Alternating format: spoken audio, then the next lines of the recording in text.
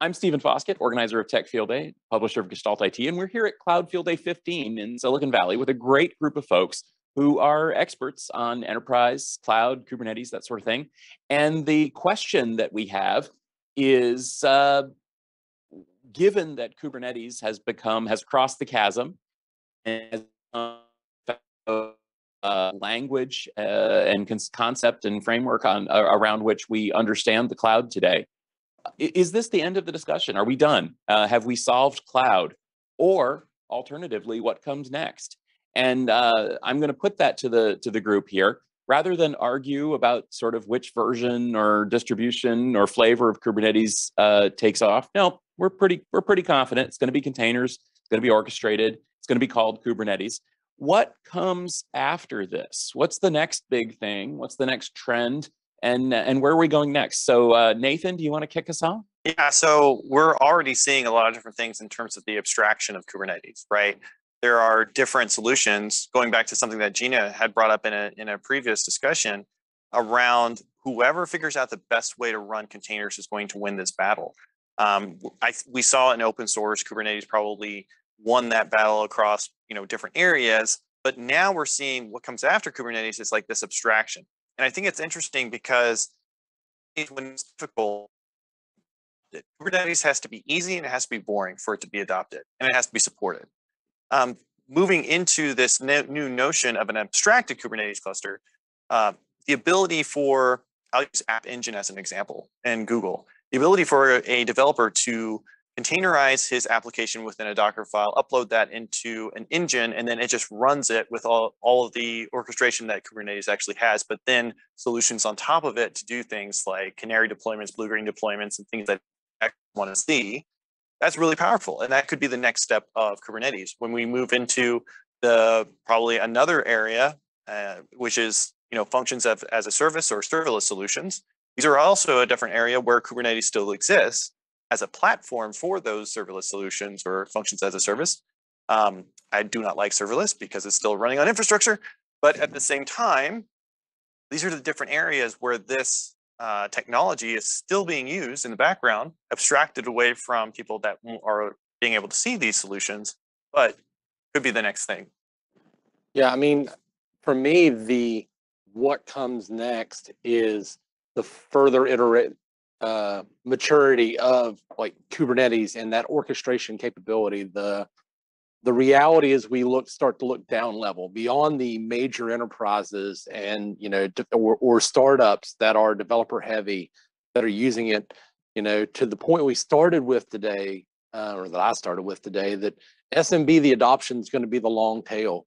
Is we need to see that maturization of the tooling that you use to consume it.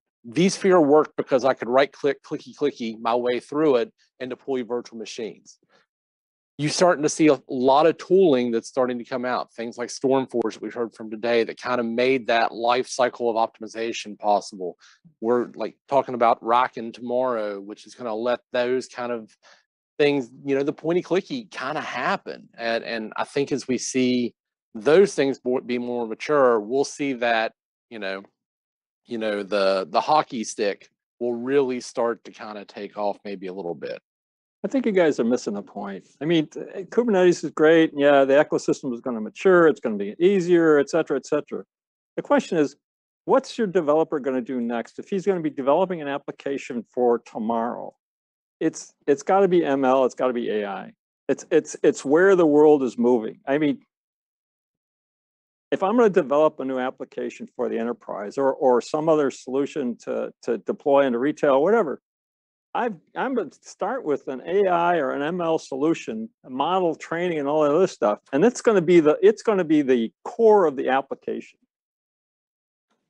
Well, I think you hit the right point too, and obviously Calvin, we're going to hand it right to you as the more developer experienced of the bunch of us. And to carry on what you talked about, Nathan, the abstraction is going to move up.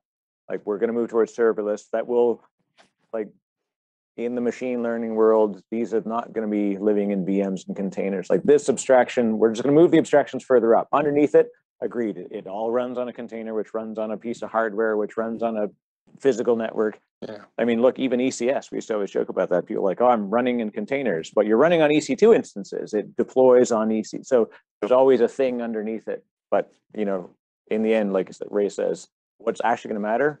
I want to push code. I want to do a thing. What it sits on won't necessarily matter. Now, serverless, I with you, Nathan, also, serverless is a tire fire because there's the management of it is brutal, you know, but different beast, different conversation. We need another hour for that one. But no, but take that like up to the next level. I agree. But I think there's a next step we all miss there is if the technology can enable me to take advantage of all the hardware that's even sitting in my own laptop, but I don't have to think about how to do that. If it can detect or infer that all of a sudden my code has gone down code paths that actually would be optimized if it was using the neural engine or a specific efficiency core to save energy.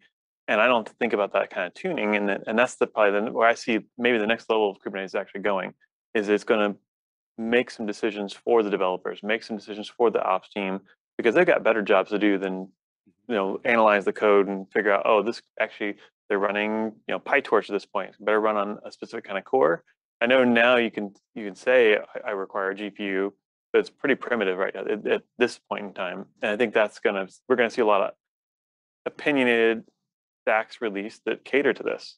Yeah, and if you think, I love the way you just said that, because if you think of all of the hardware innovations that you can program your chips now to do specific things for you wherever you want them to be. And with containers, and you were kind of talking about that before too, you can make things really tiny. If I can put like what I need to run an application, even with ML, AI, part of the AI perspective, and I can gather information truly on an edge device, whether it's a speaker or a camera, or it's on a boat, or it's on a satellite, or like whatever, but I'm able to real time that information. And it sounds fun and awesome for lots of entertainment things, but there's real time things. If doctors can remotely do surgery or like that, all is going to depend on how we set applications up for them to take advantage to use it. And I think that if we can automate the boring stuff, the boring ops stuff, the boring dev stuff, that frees all of our great minds up to start figuring out how we create those kinds of infrastructures to really take advantage of the new thing. And think about quantum, that's coming. Who knows what that's going to do? So we've got a lot of work to do in front of us. Well, I think, and this is, I think the signature that's maybe missing right now, and I think you're totally right about this. That if we look at where computing is going, it's going to heterogeneous and disaggregated compute. And there are so many technologies starting inside the CPU itself.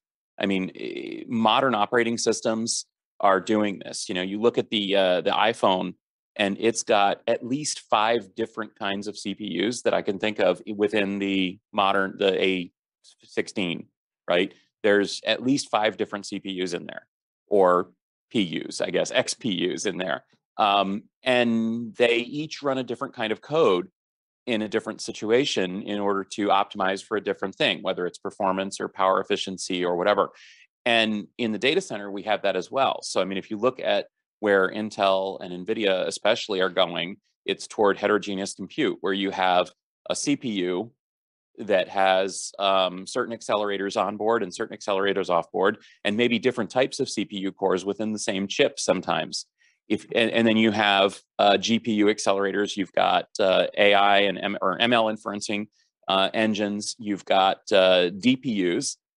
And if you look at how DPUs are used, it's the same thing. You have containerization of components, application components, and that can be then distributed to DPU cores, either within the server or even in different servers across the network. Then we kind of take another step back and we look where CXL is going. And where CXL is going is into an extreme heterogeneous compute, where you would have disaggregated CPUs, different types of memory, different profiles for memory access, different profiles for accelerator access, for I/O, for storage, all of those things. And all of that is going to inevitably lead to an incredibly complex compute environment.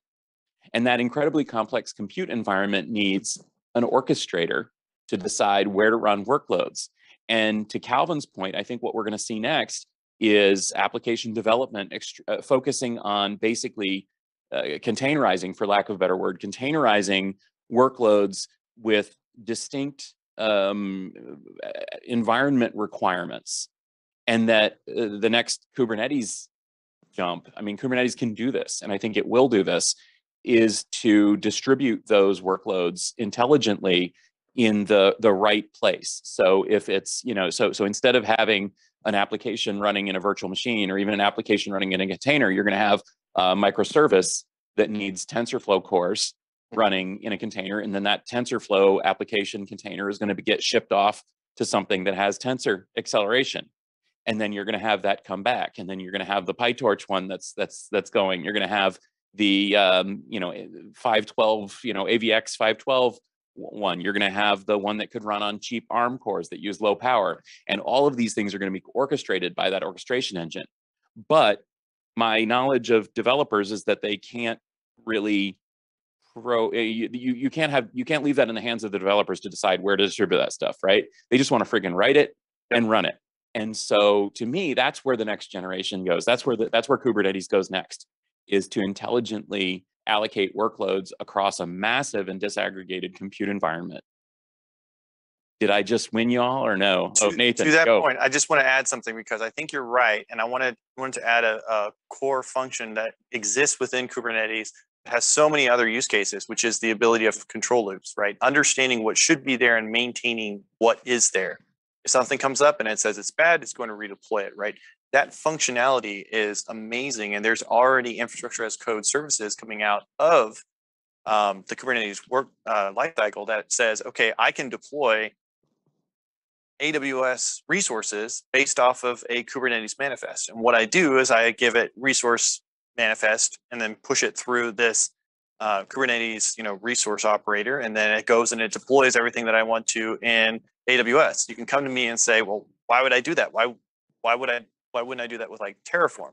Well, very obviously, because if you did it in Terraform, then the drift detection isn't quite there. It can find some things, but it's definitely not going to redeploy something when it breaks. If the ability for control loops to be able to find those things and then redeploy it, that's beautiful as an operator. I love that. But the other thing around it is the idea of multi-cloud, right? When we talk about, that type of self-healing, that does exist within the same cloud platform. So like CloudFormations within AWS has that capability, right? But when we move into, well, I want to deploy some things in AWS and some things into Azure, polycloud, multi-cloud, whatever the heck you want to call it, I don't care. But if you have the ability to control loop both of those locations at the same time, again, it's a win. And so to your point, the ability to take this orchestration platform and apply it across multiple different areas, I really can see where that can really start building those type of solutions. Yeah, I agree with you. And I was checking the last release of Kubernetes, official release of Kubernetes. It seems that they are grabbing a lot of features on Kubernetes itself.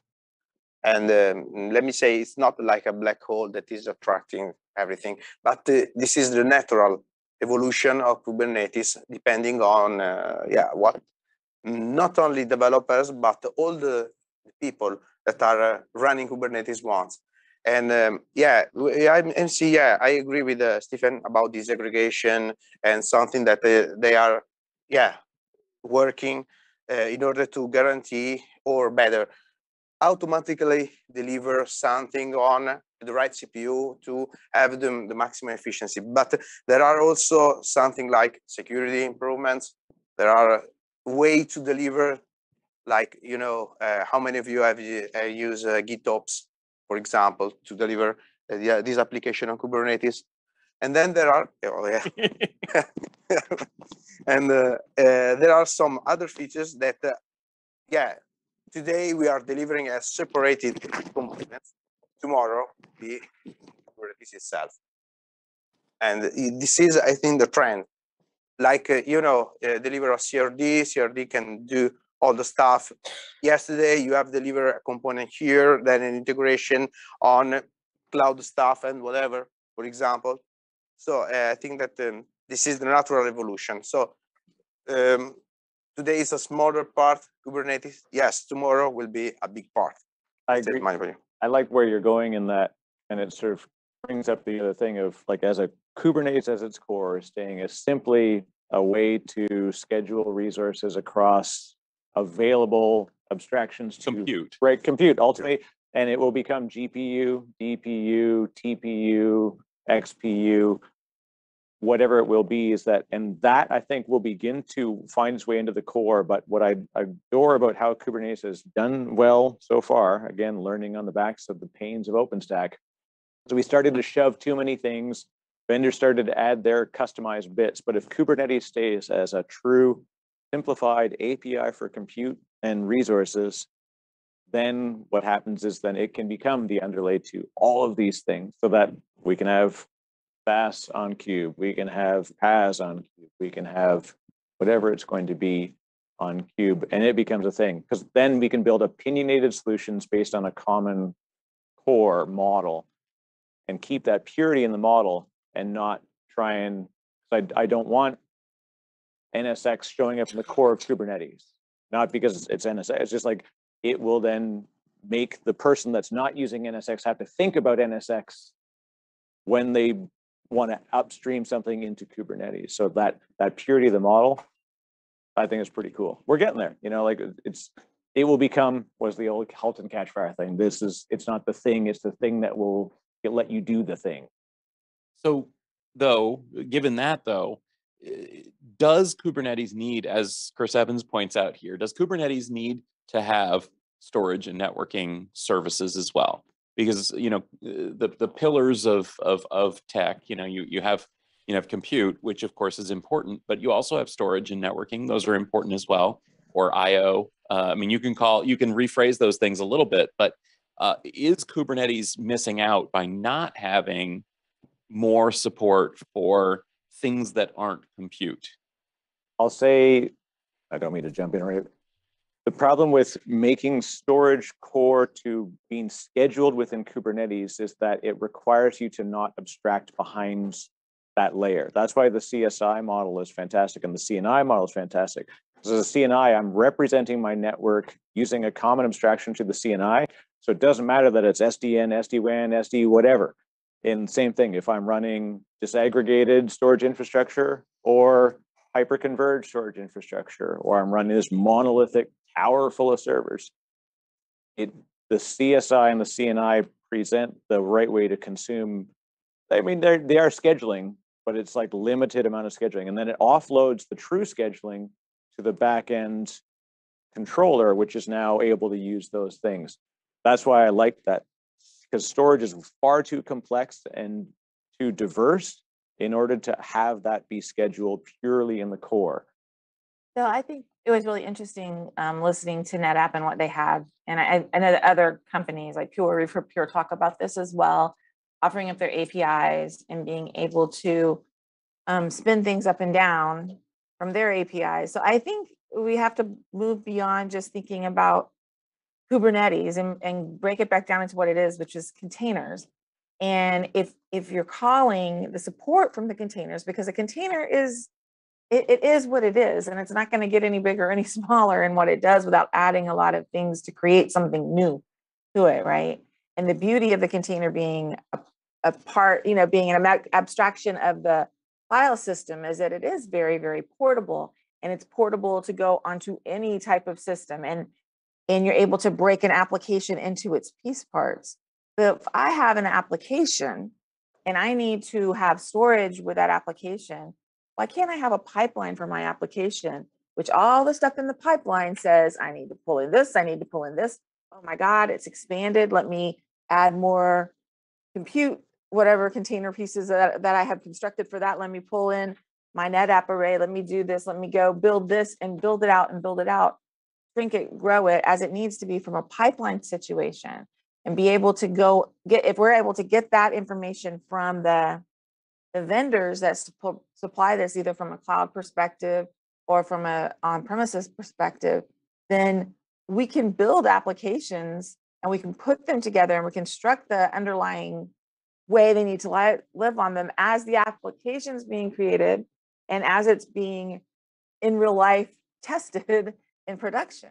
So it turns into this thing where all of a sudden we're part of the continuous integration, continuous development process that's really the application process. We're actually friends with our developers. We go back and forth and we talk about what we need, and we can see all of this in real time, maybe monitor it with other things that we've seen that monitor the whole thing.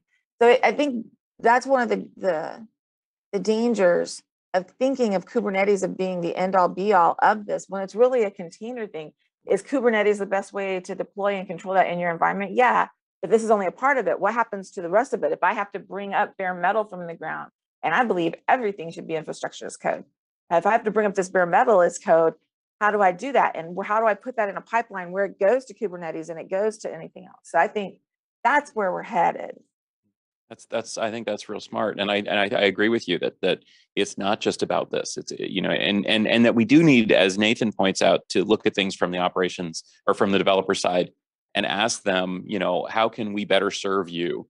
And I think that's, to me, the key to this changing mindset on the operations side of the table is instead of just sort of throwing things over the wall and saying, here you go, that's your environment, saying, wait, you know, how can we support you better?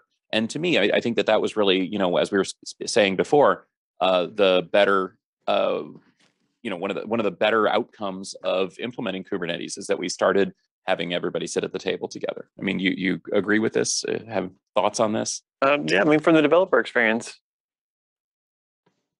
it's hard to say because there's so many. Again, there's a range of people we call developers across the board, and not all of them are going to fully take advantage of these tools. But man, when they start getting a taste for it, and they start integrating it into their workflow, and they start integrating it into their IDE, where it's like second nature. The system, the whole piece, all the pieces come together on your local workstation as you're developing, and you're not going off to like 5 different dashboards and 5 different apps trying to figure out, oh, tune the database or to spin up the Redis. And when it brings all these pieces together, I think you're going to see the IDE market has already started adopting this. I mean, you go to VS Code or PyCharm, and there's fully baked in support for Docker and containers or Kubernetes, or you start looking at things like the Kate's Lens, you know, utilities. Some of those tools are really powerful and basically put a lot of power in the hands of developers who aren't sysadmins, operations people.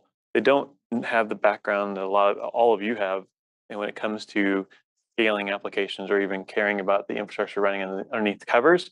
But it gives them that visibility where they can start making decisions about their own application and how they develop that application and where it needs to be deployed and what's needed in it. I think Kubernetes is lacking the understanding of storage, lacking the understanding of networking at a base level is not good. I mean, the problem is you're getting more disaggregated compute. So you need to understand where the compute lies, what kind of compute it is, and the scheduling necessary to determine where a container is going to run has to take advantage of the idea of what kind of compute it needs, where the compute is, what kind of storage does it need, where that storage happens to be connected to, and do it for the networking. So I mean, I like the idea of CSI and CNI and stuff like that, but yeah, it's one step too far. Yeah, it's a really good point, Ray, and I think this is why, I mean, we saw the resource management platforms that leverage it. It has to be able to tie in, yeah, because if it's just abstracted away and it can't understand it, we're misusing so much infrastructure. And to your point, Ray, I think that of the people at this table who know that storage can be hard, I'm certainly second to Ray. Storage is surprisingly hard, and I see this sometimes with container solutions, especially where they sort of hand wave and say, and then the storage happens, right? It's okay. You know, and CSI in a way is conceptually that, saying, you know what, storage isn't that hard. We'll just say we need some storage that does this. Now go do it, you know, and that's not real. That's not true. That's no more true than saying that the rest of the compute environment works that way, right? I mean, it seems a little hand wavy. And the same on the networking side, right? Oh, well, then I need to be able to communicate with this other container, so make it happen. That's great. But do we need to figure out how to make that happen? I want to say, Ray, I agree with you about the storage. So it's a lack, right? Because you must know where, because storage, it's important to know where workload should be placed. better. I want to say something about the network. What is the evolution of the network in Kubernetes space? Is that the network itself, or is it an abstraction of the network? I can put here some, real cases of people that want, for example, deliver an application using, the load balancer itself that is available as entry point of a Kubernetes cluster, or service mesh with canary release. There are different ways to do that, but behind the scenes there is something that is abstracting the network. So I want to say service A must communicate with service B. That's enough.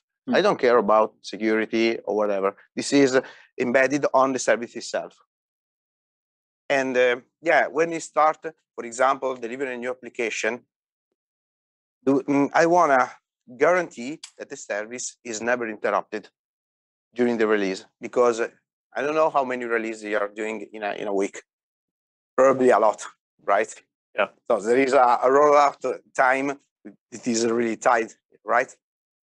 And for this reason, I want to say that, networking, CNI, is good, must improve.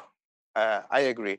But the future from Kubernetes point of view is not the network, but is the abstraction of this network. This is my point of view based on experience that I have every day. We fought this in the OpenStack community around what do we put in Cinder for representing block storage. And it became this problem where we weren't sure, should it be a plugin or should it be into the core of Cinder? And that's actually kind of what broke it, was exactly what you said, Ray. Like, we had something of these capabilities that were just being ignored by the driver. And they said, well, then create a custom driver. But even there, it wasn't really using it to its full capability. And we were losing stuff. And OpenStack basically ate its own neck by then anyway. So it had moved away from being enterprise storage friendly. It was much more important on the telco and the broad network capabilities. But it is a great point that we're abstracting away so much, but there's so many capabilities that are going to be lost because we've chosen that model for abstraction. And then the purist in me says it's the right way to do it because it keeps it out of the core. Yeah, it's a tough decision.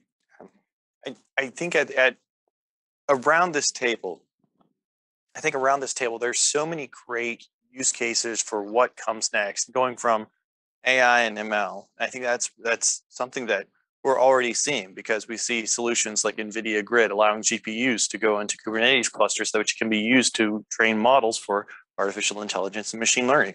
That's an actual use case for Kubernetes. And that's definitely something that, is going to be the next thing.